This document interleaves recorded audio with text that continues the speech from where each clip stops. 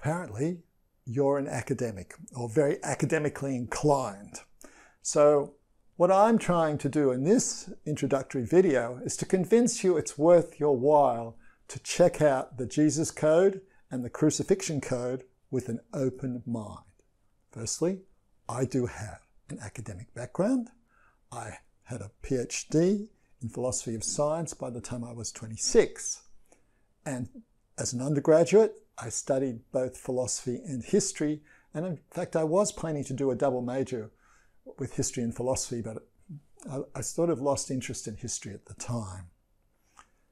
So why should you take this guy seriously? He's not getting published in, academic journals.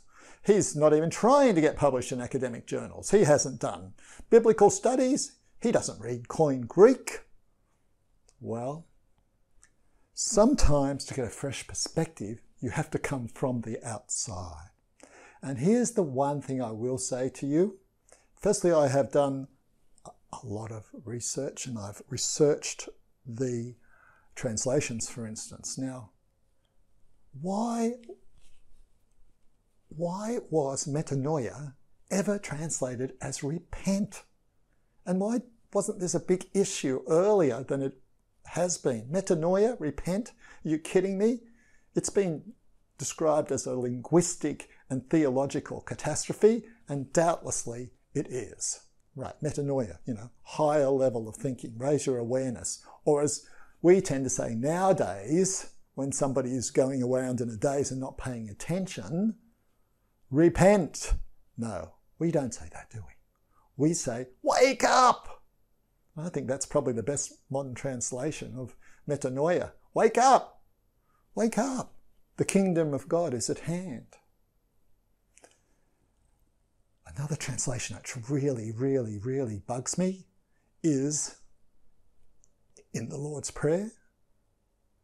Give us today our daily bread. Are you serious? Epiousios, translated as daily. Even St. Jerome, superstantialum at one place, above substance, right? Epiousios, epi, above, osios, being, higher being. Give us today our higher being. Now, here's the one thing I will say to you.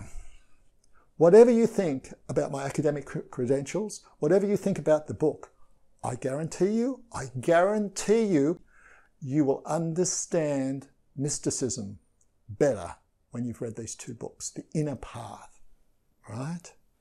The path that Meister Eckhart and St. Avila and Plotinus and Mansur al-Hallaj trod. You will definitely understand that better through having read these books. And that is really, in a sense, what I bring to bear, this background in inner transformation. Because the argument of the Jesus Code is that Jesus, the historical Jesus, was not preaching, I am the only begotten Son of God, and believe in me and obey the 10 Commandments and you'll go to heaven. He was preaching the path of inner transformation. He was preaching what John the Baptist had taught him, that through inner transformation, you can get to baptism by the Holy Spirit. And that enters your soul into the kingdom of God, the kingdom of heaven. Now, you understand that this is a radically different idea to what's in the normal, now more or less received view of Jesus, that he was a failed preacher of an apocalyptic coming kingdom of God that would be established on earth. This book, in my opinion, demolishes that idea. Why? Because it explains much more than that received academic idea. It explains every one of the parables.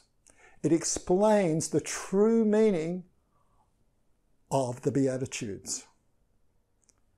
It explains the real purpose behind the Lord's Prayer.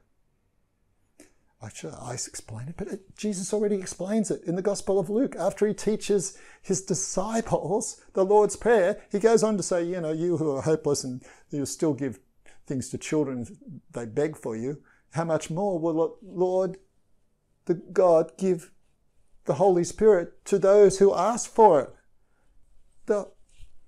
The Lord's Prayer is a plea for baptism by the Holy Spirit, for epiousios, for higher being. So, you know, if nothing else, you can read the book and set out to demolish it. But here's the thing.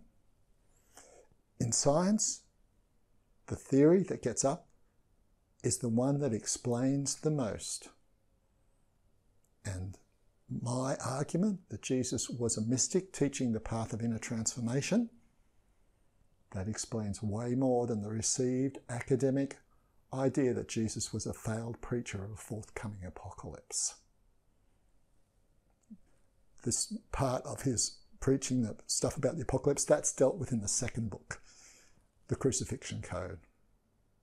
So I don't want to go into everything that's in the two books, obviously, but I just really encourage you to not dismiss them just because I don't have an academic post, because I haven't done a degree in Koine Greek, for instance.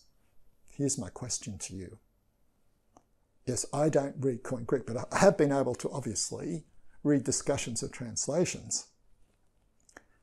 And here's the question. Do you read and understand mysticism? After you read these books, you will.